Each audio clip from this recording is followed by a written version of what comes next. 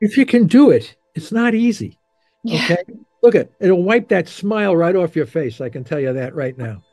Nobody's smiling after a 1 week of water only fasting.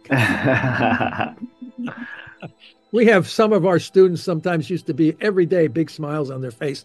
They come in, they love life, they love everything. And then when they try to fast for several days, they sit with a moping looking face. I mean, Yeah. it's not a friendly looking face. They're so nobody's smiling and saying, "Oh, how great it is! I haven't eaten anything for 25 days. Look at how great I feel." No, no. Mm. It should be brought in. You can dovetail it to whatever religion you happen to be, give it up for the greater glory of God or something like this. Whatever can be dovetailed to help you do that. But I think it's easier if you go on a low carb diet for several weeks, get a low GKI, and then jump into a water only fast. Oh Um, yeah. it Yeah, makes it a little. The jump is not so dramatic than if you go cold 100%. turkey in this whole thing. yes. Yep. So, but then again, those are the strategies that folks can use if they're really seriously interested in doing this for the betterment of their health.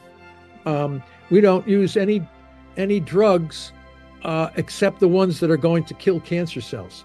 So, and the drugs that we use, I said, are low. We use at low doses, and that's what the dosage, timing, and scheduling part of the press pulse concept.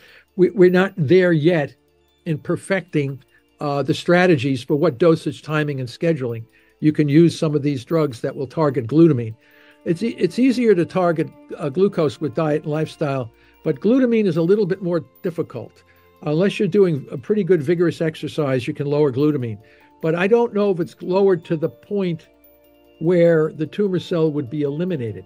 That's why we use a little bit of a drug to push those over the threshold and kill them. And you don't want to ever use any kind of a drug that has a remote chance of harming a person. That tells you you're not doing it right. Okay. So all these terrible toxic effects you see the poor cancer patients, this is not right. This is wrong. This speaks to a profound lack of knowledge on the biology of the disease they're treating, because you can kill cancer without having to do any of this stuff.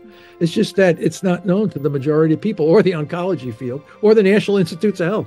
So it's just a wall of, and then when you talk to those guys about it, oh, I don't know, hasn't been tested. Oh, no clinical trials. And there's always a non-scientific argument for why it won't work. It's not like, oh, did you see the science? No, but it won't work. And it's like, give me a break. It's anyway, it'll be the future. You know why? Because the people want to live.